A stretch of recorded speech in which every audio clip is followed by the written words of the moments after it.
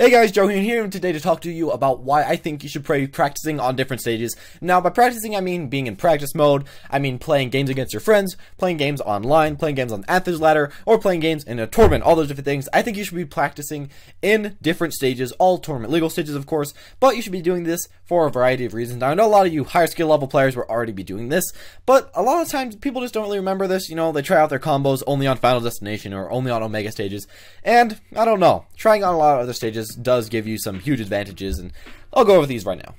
So the first thing and the main thing is if you play just on Omega stages, and if you practice just on Omega stages, you go into practice mode, learn your combos and stuff like that, then you will be used to only the type of slow gameplay that a completely flat stage does give you, and you won't really learn how to pressure on platforms. You won't learn any combos from platforms, and you won't learn how to go through platforms.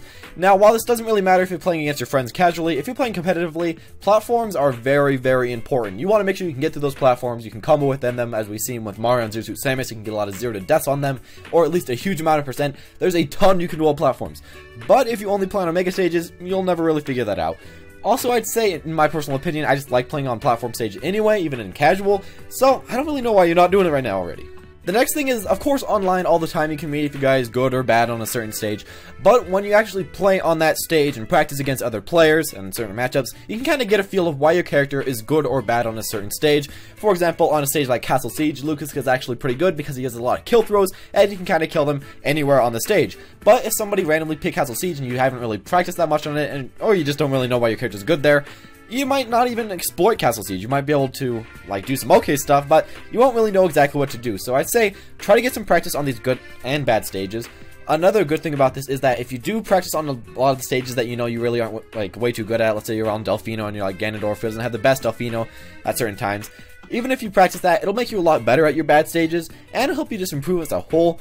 So, yeah, I'd say that. The next thing is that it'll be pretty much impossible for you to learn combos that only work on certain stages. Now, these could be some weird combos like Lucas, Zero to down throw, to neutral air, to re-grab on the platform, or Smashville, to down throw, to up air to try to get a kill. Or they could be a little bit more simple, just like up air strings as Zero Suit Samus on Battlefield, or on Miiverse or whatever. There's a lot of different stuff you can learn, but if you do play, or if you practice only on Omega stages, you really won't learn this that much. You won't learn all these different combos, and even if you know that you can do them, you probably won't have the experience of doing them, so you won't actually be able to put them into your play of the game. You really have to have a little bit of practice and a bit of playing the character on that stage to actually get used to using these different combos and get used to actually using them in the game, and just knowing about them really won't help you way too much. Now, of course, all of this is fine and dandy, but I'd say the number one reason why you really should get used to these different places and just learn to practice on these different stages, all the tournament legal stages, is that it can get you ready for a tournament, and it can kill a lot of the fears before a game. Now, I know for me personally, when I was playing pretty much just on Omega stages,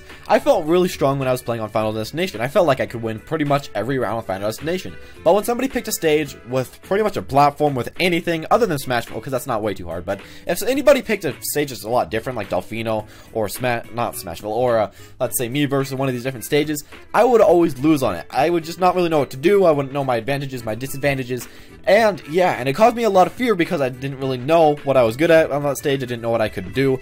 But if you, of course, have practiced on that stage, if you played on that stage a lot, if you fought versus your friends or fought in some friendlies before, you'll kind of know exactly what you want to do, and it can kill a lot of those tournament fears. I know it has done that for me, and I'd say this is just one of the most important things, because if you do practice a lot on all these different stages, you'll be a lot more comfortable for them than if you just play on one stage all the time.